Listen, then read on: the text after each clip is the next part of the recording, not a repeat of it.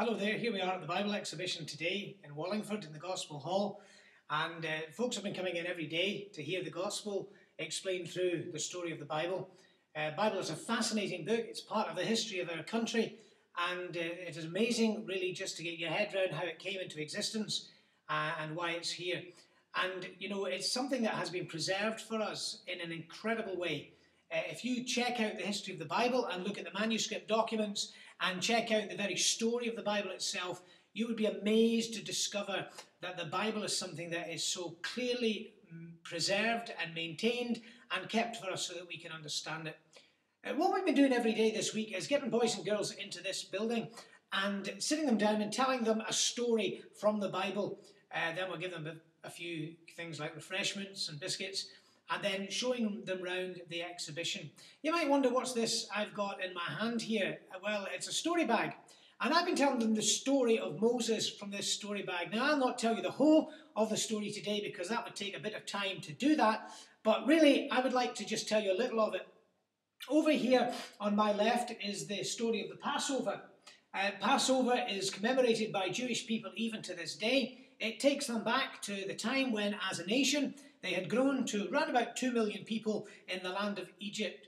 And having been there for a period of 400 years, old Jacob went down there with his 12 sons, 70 members of the family in total. They had grown to be quite a nation. Many children, and indeed you might be familiar with the story of Moses. Moses was called Moses because he was drawn out of the river Egypt after his mother had tried to preserve his life by putting him in the basket and putting him at the side of the river. Princess comes along, hears the baby cry, and with that touch of a mother and a female heart, she is really moved to see this child. And to see the child just rejected, really, and exposed to danger, she takes him to the palace, and she acquires the services of Moses' mother. Of course, that was through the very smart thinking of Miriam, Moses' sister, offering his mother to look after the baby and to nurse him. The story then goes on to 40 years later, and we find that Moses decides that through a series of events that he wants to escape from Egypt, and he goes, and further down here we have a picture of the wilderness scene and, well, history of the nation of Israel that runs from that. But Moses goes off into the wilderness and he remains there for 40 years. 80 years have gone by. Moses decides then that it's about time that he should go back, but this isn't something he thinks of himself. For he meets God at the burning bush. That's what my story bag's about. God at the burning bush speaks to him and says, Moses, I want you to go back to the country of Egypt. I want you to tell the people that God has sent you.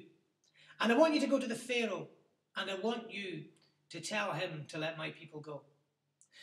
Moses, having been convinced by God that this is true, he crosses the Red Sea and he goes back.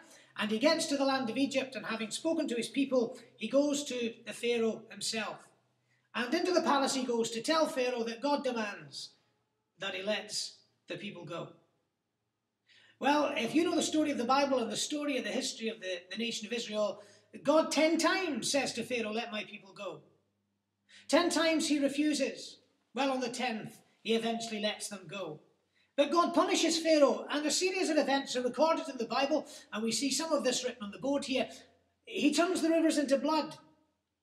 Pharaoh renegades on his decision, and he decides that, yeah, he'll let them go, and as long as the waters turn back to water. And God does that. Pharaoh turns his back on his decision and says, no, I'm not going to let them go. God does this a number of times. He sends different plagues. They're called the 10 plagues. He sends frogs, sends flies, he sends locusts, till ultimately God says that the final test will come, the final punishment. And that's what the story of the Passover is about. We've been telling the boys about this young lad. It's a bit of a pretend story, but it's based on fact. The pretend element is just the boy talking to his dad and about the lamb.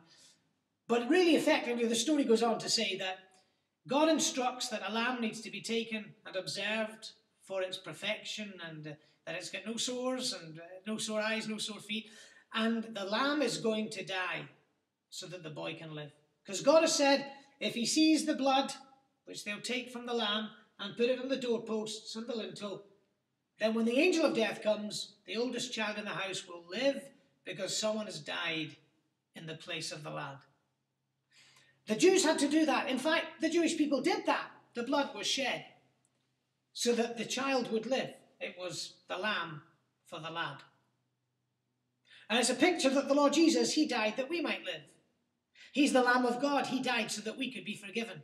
And he gave himself upon the cross so that our sins could be forgiven. And if you were to believe that and turn from your sin and trust in the Lord Jesus, you could know God's great forgiveness and salvation. Well, at this stage, the angel of death comes on the 14th ninth of that first month. And of course, well, the Bible says, let me read it to you. Pharaoh rose up in the night, he and all his servants and all the Egyptians, and there was a great cry in Egypt, for there was not a house where there was not one dead. And he called for Moses and Aaron by night and said, rise up and get you forth from among my people, both you and the children of Israel, and go serve the Lord as you have said. Pharaoh demands they leave, and so they do. They make their journey back across the Red Sea, but this time God opens it, and on dry land they pass across the Red Sea, and they're in safety. Now, this Bible exhibition is really here to get people to think about God, the Bible, his word, the message God has sent. And we're praying that you'll think about it, that God will richly bless you. If you don't have a Bible, then you get your hands on one. If you'd like to hear more about this, go onto the website, seekthetruth.org.uk. Listen to what the message of the Bible is about. And I'm praying that God will richly bless you. Thank you for listening.